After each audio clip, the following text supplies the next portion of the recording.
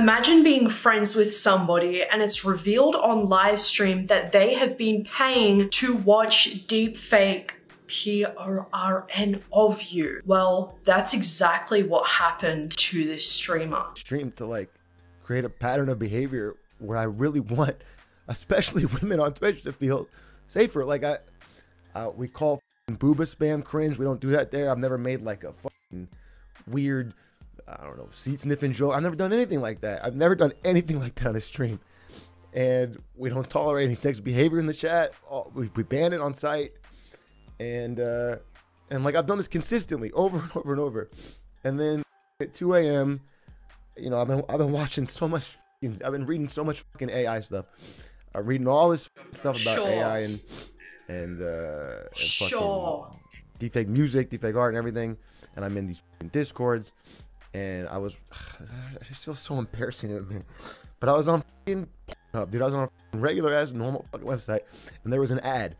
There's an ad on every fucking video for this fucking, so I know other people must be clicking it because it's on every fucking video for a fucking deepfake thing. And then really weird atmosphere, you know, him and his wife crying on stream about this, which I can understand her pain because first of all, he was watching deepfake P of Pokimane and some other streamers that are their friends, especially like his wife's friends. First of all, I really don't believe him that he was watching P and that there were these ads that were popping up to watch Pokimane P. Like, I'm sorry, but I find that really hard to believe that you switch from, you were looking up AI music, art, all this kind of stuff, and then you come across deepfake Pokimane corn. Like, make it make sense. I really don't care what one wants to watch in their private time, as long as it's ethical, legal, fine, of course. I personally believe that deepfake P should be illegal because you are using somebody without their consent in this, and that is so traumatizing and disgusting because sometimes you actually cannot tell if it's a deepfake or not. The problem is you are literally friends with this woman, are you not? You decided to, it's not necessarily invading Pokimane's privacy, of course, because this isn't a real video of her, it is a deepfake video, so okay, whatever. But you still went ahead and watched it because you don't think with your head, you think with your dick. And that's the problem. It's gross, bro. Especially because it's like, you know, people say all the time, men and women can be friends, men and women can be friends, but as soon as they're friends with a woman, they think about her insanely sexually, and then they go ahead and try and find any sort of sexual content about her, and then it leads to this. And he's only crying because he's being caught doing it. He's only crying because people know how creepy he is. And I'm sorry, I don't give a fuck.